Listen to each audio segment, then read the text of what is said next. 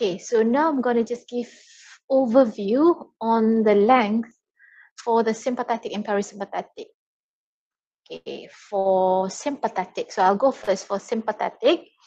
Normally, the length of the preganglionic neuron is shorter when you compare with the postganglionic neuron. That is for sympathetic. So the postganglionic neuron is longer when you compare with the preganglionic. And there are two synapses. The first synapse for sympathetic, the first synapse neurotransmitters that is released is acetylcholine. And the second synapse, the neurotransmitter that is released is norepinephrine or NE. So ingat for sympathetic, first synapse ACH, second synapse NE or norepinephrine. That is for sympathetic. Okay. Now I'm going to go through the parasympathetic.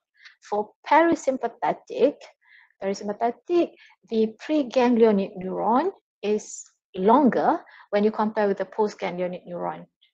Okay, preganglionic longer, postganglionic neuron is shorter. So in terms of the neurotransmitter, the first synapse is similar, is ACH ataupun acetylcholine, but the second synapse, the neurotransmitter release is acetylcholine as well.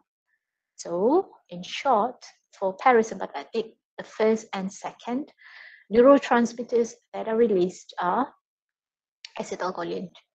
And then take note on the length of the preganglionic neuron, which is longer compared to the postganglionic neuron, which is shorter for the parasympathetic. Okay, take note, parasympathetic more towards calming condition, rest,